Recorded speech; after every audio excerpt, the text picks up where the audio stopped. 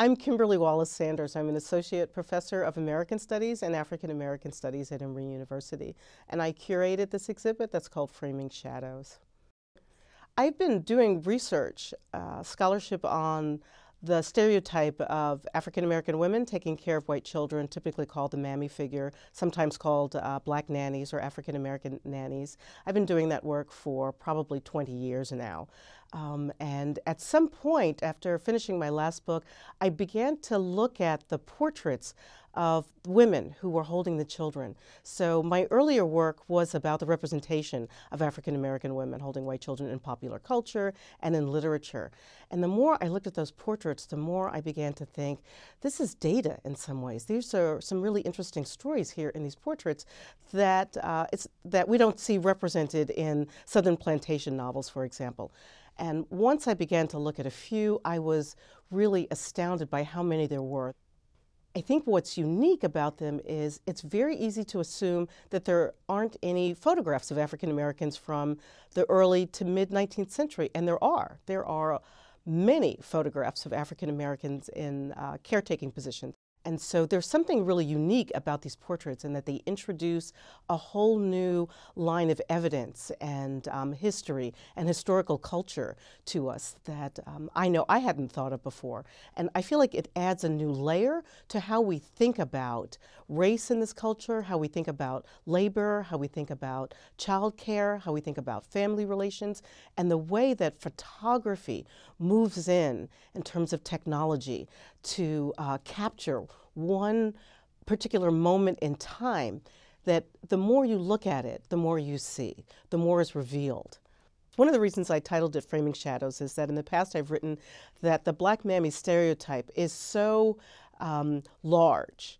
It's such an overwhelming and overpowering stereotype that the actual African American women who served in this role sort of are obscured in a shadow of this sort of towering stereotype.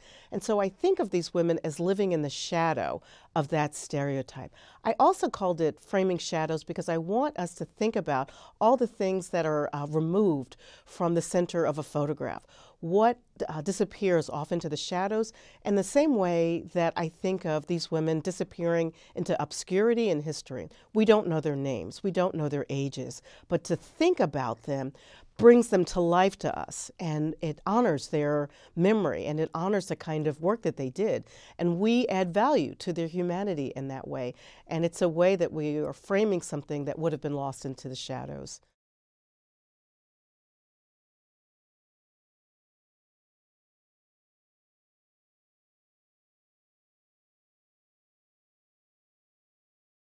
I have to say that when the Langmuir collection came into the library, that was really one of the most exciting moments for me as an Emory University faculty member and as a researcher, because I knew when that collection came in that it was a game changer. When I looked at the display, I thought, there were 100 books that I could write just based on these photographs.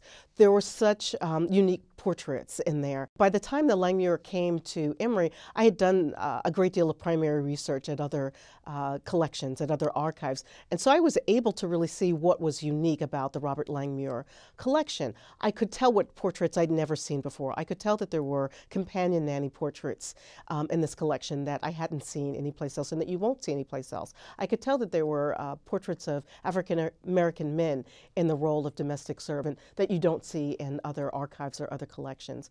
And one of the things that was really exciting is that when that collection came in, Robert Langmuir put a catalog together and he actually dedicated it to the woman who took care of him growing up, who was the domestic servant in his family. And I thought that's an amazing tie for me as a researcher, for him to put a catalog together and dedicate it to her.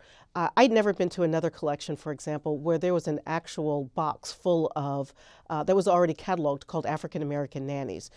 Normally, I have to go through a collection or go through archives. I have to have some information, or it's a needle in a haystack. I really have to be digging. But the fact that Robert Langmuir separated those photographs and cataloged them in that way was very exciting for me, and really said something to me about what kind of collector he is. So this is one of the most unique portraits in the Langmuir collection. On the back of this portrait, it's written in pencil, "Two black hands." And there was some discussion, actually, I considered using this as the primary portrait for publicity and promotion materials for this exhibit. One of the things that I see when I look at this portrait is this kind of disembodied state that happens for Black women who are taking care of white children, almost as if they don't matter in any real way, that all that matters is that they're there holding up this sort of treasure of this white child, who quite frankly in this portrait looks a little scared. But I decided against using this because I really wanted the viewer to focus on the humanity of the African American subjects in the portraits. And I think this is one that is so disturbing and also so compelling. I've never seen a portrait like this in many, many years of looking at portraits of African American women holding white children. Some of the questions I would really like for people to ask as they look at the photographs, as I want them to say, what do I see? And then to look again and say, what do I see now? What might I be missing? What do I see in her facial expression, the facial expression of the African American subject? Do they look happy? Do they look sad? Do they look tired? What kind of connection can you see in the pose? What do you notice about the clothes? What do you think the clothes might tell you about the role?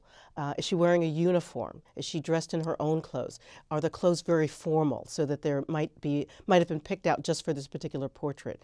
What can you tell about the setting? Is it a formal studio portrait? So that means that there's some imposition on behalf of the photographer. I chose this as the title image for Framing Shadows because I love the way that the light plays on this African American woman's face. The fact that the child is in her lap and the child is leaning on her is interesting because I think at first take, this is a good example of a portrait where someone might say, oh, there's a lot of affection between the African American woman and the white child. And you can tell certainly that that child is leaning on her, but if you look at her posture, she's not holding the child at all. She's holding herself upright, and those are the things that I notice.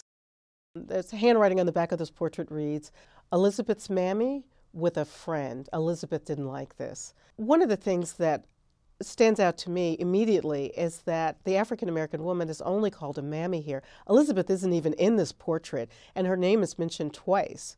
So the idea that this is a portrait made of Elizabeth's mammy holding Elizabeth's friend really gives you some sense of how distant the African American women are from being the primary subjects of these portraits. And that's why I think an exhibit like this is really important, is because we move them into the foreground. We move them into the center of the conversation in a way that hasn't happened before. So I think I would really like for people to look at these photographs deeply and think not just about their own relationship to this relationship, sort of, you know, where do I stand in relationship to African American women taking care of white children, but what am I learning about American history and American culture and about labor history and about childcare from looking at this photograph? What am I learning about photography from looking at this? What is it that makes the Langmuir collection unique so that I would like to come back and see what else they have?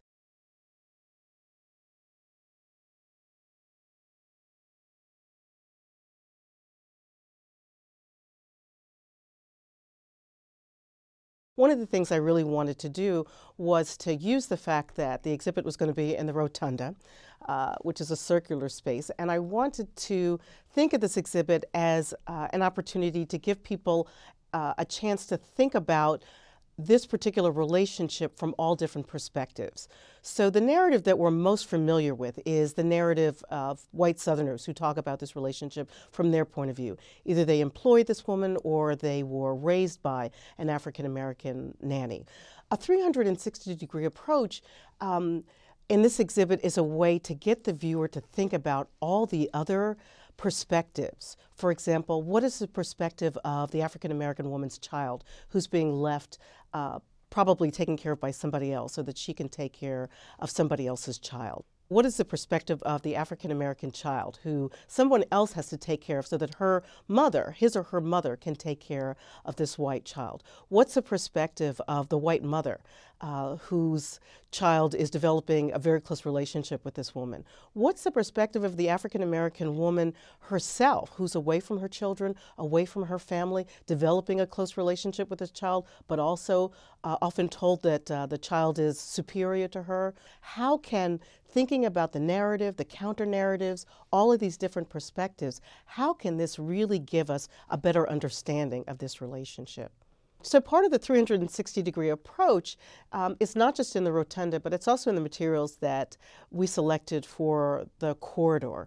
And that's really important. I really want people to look at those texts and think of them in conversation with one another, and to think about the perspective that the text is representing. So for example, something like Uncle Tom's Cabin, which is an abolitionist text, represents the black mammy in a particular kind of way, represents African American women with white children from an abolitionist point of view. And then there's a response from a pro-slavery point of view that uses the very same character.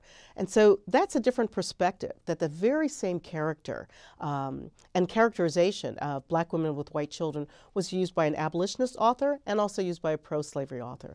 I think the other thing I want people to see in the text in the corridor and also in the additional portraits and photographs that's there is I want people to think about the way that authors represent this relationship in their own writing. So, for example, the text like One of the Family, the author writes about the African American domestic servant from her point of view, what her life is like, her thoughts, her inner life, and the conversations that she wishes she could have with her white employer about the child that she's taking care of. You also get the perspective in South to a Very Old Place, where the author, Albert Murray, talks about his grandmother taking care of white children and what she told him about those children and how he integrated that information into his thinking about race and race relations growing up.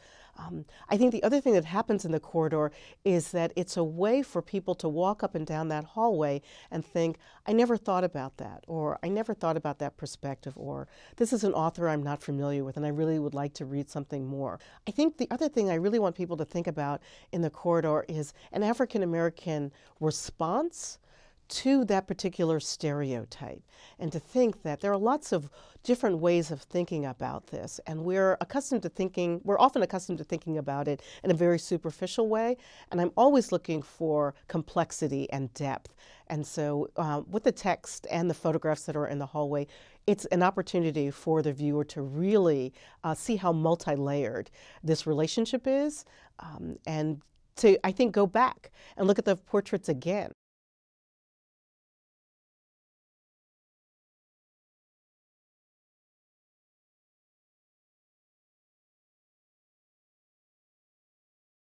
For the most part, these women or young girls would not have been paid, but they would have been given room and board for taking care of a white child. And any time we tie affection to any kind of reimbursement, that is more complex than we typically think of. We have a tendency to glamorize or romanticize that relationship and think that it is represented as one that's so much full of affection and devotion. That's a very superficial reading. I think a deeper reading is, what's actually happening there? This is a woman who's away from her family, taking care of a child. A bond is happening through a long-term relationship. But they also know that they're different. The child knows that the African American woman taking care of him or her is a different race than they are. They know that there are different class things, and those things happen gradually. That's not something a baby knows. That's not something a toddler knows, but that's something a child learns over time. And so there's a socialization that happens where children learn about who is a servant. What is a servant's role in their household? So someone that they might have very close, affectionate ties to, they watch the way their family responds to this woman. They watch the way their family, the way their parents talk about her when she's not there. or talk to her when she is there. So all of those complexities are playing into this particular interracial relationship. It's also intergenerational because many of these young women took care of these children until the children were old enough to go off and have families of their own. So they're in service to a family for 20 years often, or 30 years. Sometimes the same woman took care of that child's child, right? So it's a generational, an intergenerational relationship that happens in a family. I think there's also a complex relationship between the mother, the biological mother, and the woman who's doing the caretaking, who's taking care of the child and has this long-term affectionate relationship. Those bonds are troubling and complex. I want to challenge that particular Gone with the Wind narrative, the relationship between Mammy and Scarlett, and ask more troubling questions. Where is there some sense that this woman is away from her own children and might build up some resentment towards the family that she's working for? Where is some sense that, she's not being paid and she's working long hours from really sun up to sundown? These women often stayed in the same room with the children so that they could be on hand to take care of them all day and all night. What was that like to be so exhausted? And so one of the portraits I really want people to pay attention to is one where the African American woman has actually fallen asleep while she's sitting for this pose, and you can see that her arms are relaxed. And the photographer or the family put this baby on her lap while she was asleep.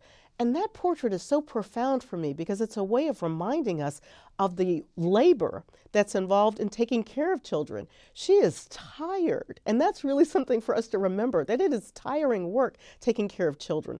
There's another portrait where the African American woman is pregnant and she's holding a child that she takes care of. And the immediacy of that moment, she's wearing an apron. And so you know that she's the nanny, you know that she's the domestic servant, and you can tell that she's pregnant. And in that moment, she's looking at the child that she's taking care of, and you have to think, what's going to happen to her baby when that baby is born? How is she going to manage this? Is somebody else going to help her out? How will this work? And what is her life going to be like? And she's smiling in this portrait. And I look at that portrait a lot and I think there's a lot of depth to that smile. She really might be smiling at the child, but she also might be smiling with pleasure in her own pregnancy. And that leads us into thinking of the inner lives of these women in a way that I don't think we think of very often.